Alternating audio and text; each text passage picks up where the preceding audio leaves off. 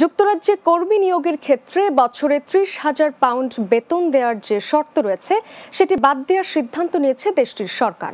Brexit পরবর্তী সময়ের জন্য সরকার যে অভিবাসন নীতি প্রণয়ন করতে যাচ্ছে, আয়ের ওই শর্ত তার সঙ্গে সঙ্গতিপূর্ণ নয়।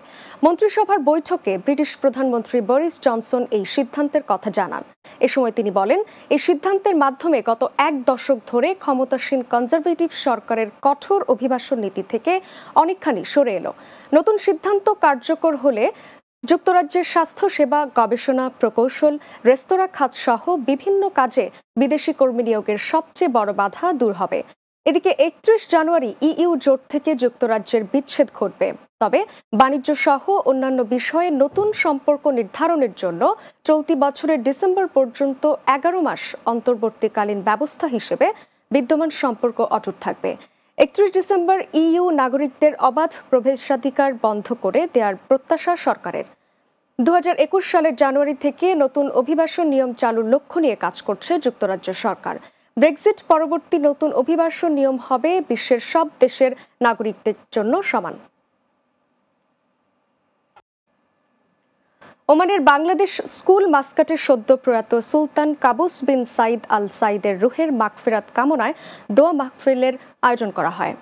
ওমান থেকে পলাশ শীল জানান, বাংলাদেশ স্কুল মাস্কাট ও ব্রাঞ্চ সমূহের চেয়ারম্যান ডাক্তার মোহাম্মদ সাজ্জাদ হোসেন চৌধুরীর সভাপতিত্বে অনুষ্ঠিত এই সভায় প্রধান অতিথি ছিলেন ওমানস্থ বাংলাদেশ দূতাবাসের রাষ্ট্রদূত মোহাম্মদ গোলাম সরওয়ার।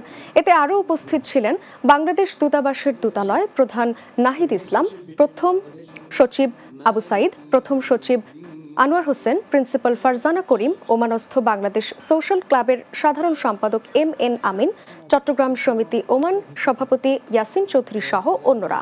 শেষে দোয়া পরিচালনা করেন হাফিজ মাওলানা মাহবুবুর রহমান। বাংলাদেশি কমিউনিটির হাজারো ব্যক্তিবর্গ এই দোয়া মাহফিলে অংশ নেন। গত ১০ জানুয়ারি বিশ্বের দীর্ঘতম সময়ের সুশাসক ওমানের সুলতান কাবুস বিন সাইদ আল সাইদ ইন্তেকাল করেন।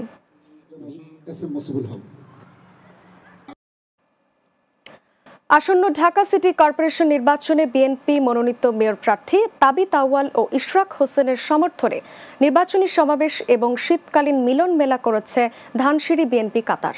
আমাদের কাতার প্রতিনিধি আকবর হোসেন বাচ্চু জানান, কাতারের বন্দর নগরী আল ওয়াকরা সমুদ্র সৈকতে সংগঠনের সাবেক আহ্বায়ক শহীদুল হক, সহসভাপতি মকবুল হোসেন এবং সহসভাপতি ইউসুফ শিকদারের উপস্থিতিতে ও সাবেক সাংগঠনিক সম্পাদক দিলীপ কুমার ছোটনের সঞ্চালনায় এতে বক্তব্য রাখেন সহসভাপতি মীর জাবিল, ফারুক হোসেন, আবু তাহের মিয়াজি ও রেজওয়ান বিশ্বাস নিলয় সহ কাতার বিএনপি নেতাকর্মীরা। এ সময় বক্তারা বিএনপি চেয়ারপারসন বেগম খালেদা জিয়ার মুক্তির আন্দোলনকে বেগবান করতে আগামী ১ ফেব্রুয়ারি ঢাকা ২ সিটি নির্বাচনে বিএনপি মনোনীত প্রার্থীকে বিজয়ী করার আহ্বান জানান।